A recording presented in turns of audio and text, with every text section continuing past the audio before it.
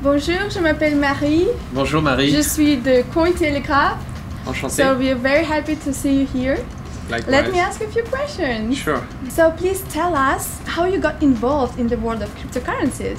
My name is Jerome Grilleres. I'm General Manager for Vechain Europe. And about 6 months ago, I met this passionate guy in Paris that was traveling for business. And we had a great discussion about how blockchain can change various industries, in particular luxury.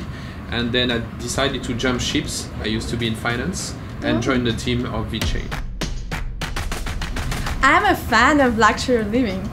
So please tell me, do you want to disrupt my lifestyle? No, I want to make it even better than what it is now. So how? So from a customer standpoint, what I want to bring to you is a very easy way to check whether a product you have in hands is genuine or not, to fight against anti-counterfeits. But not only that, once you have the product and you know it's not fake, then I want to allow the brand that you are interested in to share more passionate stories of the product with you, so they can share how the product was designed, what is the ideas behind the product, but also can share who is the designer. They can share what is the fabric that is used, how the fabric managed to be created for this product. So then you have more a better feel for what you have in hand. So could you give me an example? So let's choose some luxury goods and then how it works, like the whole process. Could you describe the whole process? Sure. So as a customer, you would walk into a store, you see a very nice bag that you're interested in. So let's say bag. Let's say leather bag. Leather bag, all right, I like it. You've dreamed about it for a long time, and then you find it here. So first of all, you want to make sure come true. you want to make sure this is a real bag. Right. So you take your cell phone, you start either the Vechain application or the luxury brand application, and you scan the bag. The application will tell you automatically yes, it's real or not real. Really? Absolutely, as easy as this. And then the application will maybe display a video of the designer, an interview of the designer explaining why she designed the bag like this.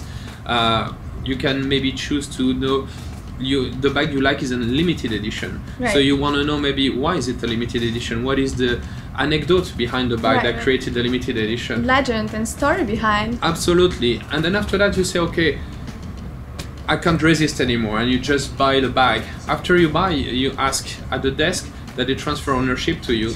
So they show you a QR code, for instance, on their phone. You flash it with the app, and now for everybody in the blockchain, they know that this bag, which is the number 6 of the limited edition, only 100 pieces in the world, then we know this bag belongs to Maria.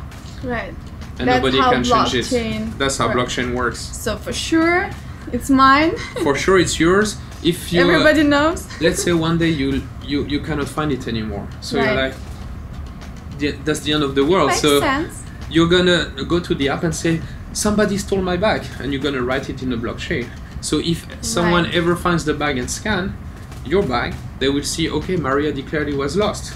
But fortunately, the bag was not very far away. It was just in the back of the closet. Then you can scan the bag again and say, okay, I found it. It was only lost for a couple of hours. So all good. All this is recorded in the blockchain, but we know that everything is safe. So for our subscribers, what is an ICO that you wish existed but it does not actually? Yeah, what I would like to see actually is in the field of loyalty programs, for instance. You know, what would be very interesting is to see an ICO that would provide some loyalty coins for a brand. So like, instead of giving me miles that I can only spend on flights or maybe some goodies, then maybe some tokens that I can use to purchase a hotel room, as well as maybe some entertainment. Something a bit more integrated across industries, like a global loyalty program. That would be a coin. That's something that would be quite interesting to see.